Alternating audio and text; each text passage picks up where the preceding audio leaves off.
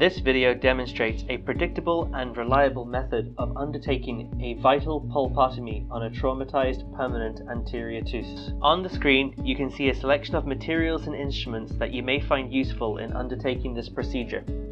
For this exercise, we are assuming that the upper right central incisor has sustained an enamel dentine pulp fracture at the disto-incisal corner. Place rubber dam and use rubber wedging material to isolate this tooth. Use a round diamond burr in a high-speed air rotor handpiece with water spray to amputate the pulp. This will usually be within the range of 2 to 4 millimeters. The exact amount of pulpal tissue to be removed will be governed by the extent of inflammation and depth of bacterial infiltration. Pulpal tissue should be removed until you observe a healthy bleeding response. Arrest the bleeding using a cotton wool pledget soaked in sterile water. Local anesthetic can be used as an alternative to sterile water.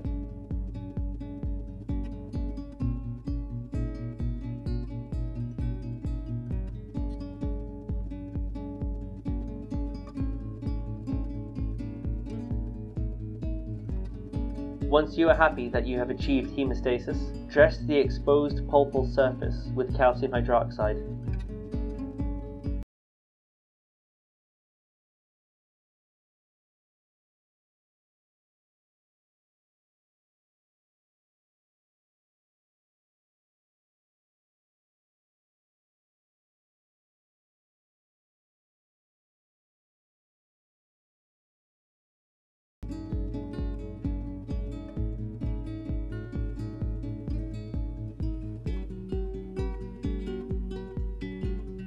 Cover the calcium hydroxide with a resin-modified glass ionomer. This functions as a lining in preparation to receive a composite restoration immediately afterwards.